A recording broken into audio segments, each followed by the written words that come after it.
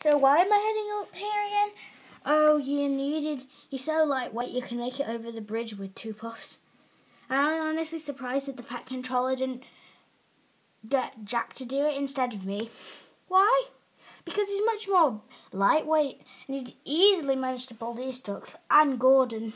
I heard that, but it's true. But it is true. Jack is pretty strong for his weight. Huh. He's not as light as me though. Yes, but he can haul more. Huh. Well, I've got to go. Bye-bye. What Cole didn't realise is that he was running for danger. He soon rattled under the lift bridge and he clickety-clacked along the track, soon reaching the curve. What he didn't realise is that his brakes were failing. Jack's eyes were open as he went around the bridge and as he went onto the viaduct.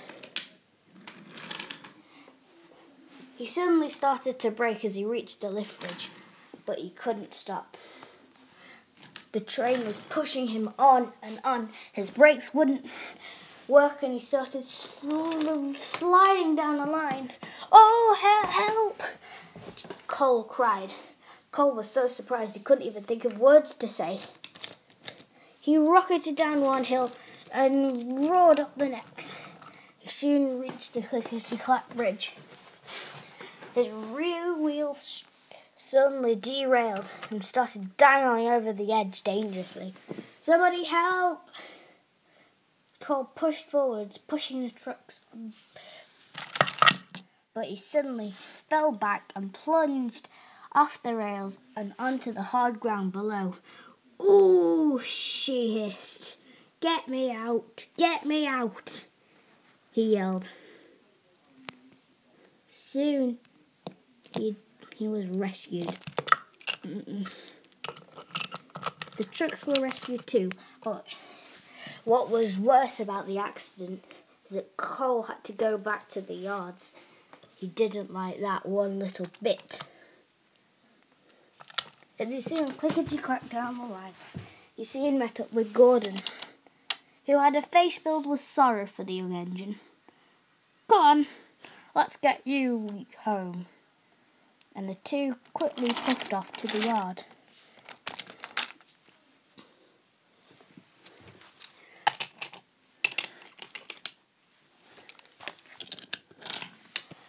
The two soon pushed into the yard. There you go. Just watch out for Marion, why don't you? Of course I will. Do you think I'd be mad enough not to? Just then a peep came into a rush. Everybody hide! She's coming!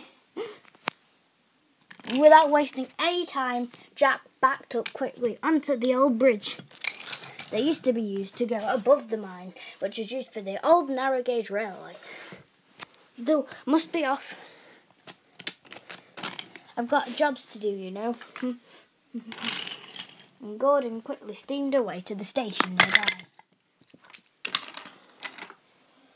Jack couldn't move. He was immobilized.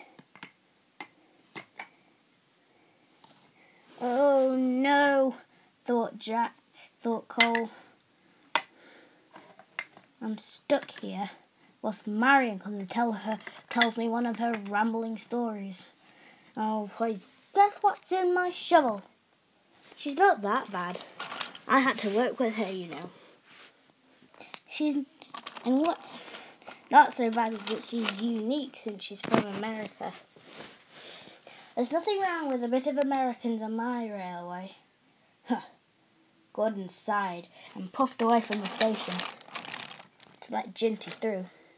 Ginty was soon uncoupled and quickly trundled off to meet Marion. But Ginty was awfully confused about Marion. This wasn't the Marion he knew. Ginty soon pulled in front of Cole. But nobody showed up. Cole waited 5, then 10, then 15, Then 30. Marion didn't show up. That's odd. Where's Marion gone? She's probably off taking a well-deserved break after shoveling a mine. Just then, an unfamiliar whistle blew, and a sleek engine suddenly was pulling backwards, tender first. Well, look who we got here. I just got to turn around real fast. Come here, Flame. Oh, yes, Spencer. Yes, Spencer. What do you want, my friend? Get here. Look who we got here. Who is it? Ginty and Cole. Well, this is unusual. Back off, Flame. Whatever. Yeah, what? Nobody bumps the mighty Spencer. Yeah, prepare to feel his wrath. Whoa! Get out of my way. Wow! You better watch where you're going. I will. Later. Oh. I'm getting you out of here. I'm getting you for that. No, you're not. Hey. Bye. Get back here. Nope. Cole was fast like a weasel and could easily weasel his way out of situations. Ah! Ow! You don't mess with me. This isn't over. Come on, let's go. Yes, boss. Right away, boss. Let's go, boss. Come on, boss. Yeah. But I might stay in the sheds for a little bit. Okay, boss. Why do you always change your accents all the time? I like to. I don't like just one accent. Show offs. Now come on, let's go.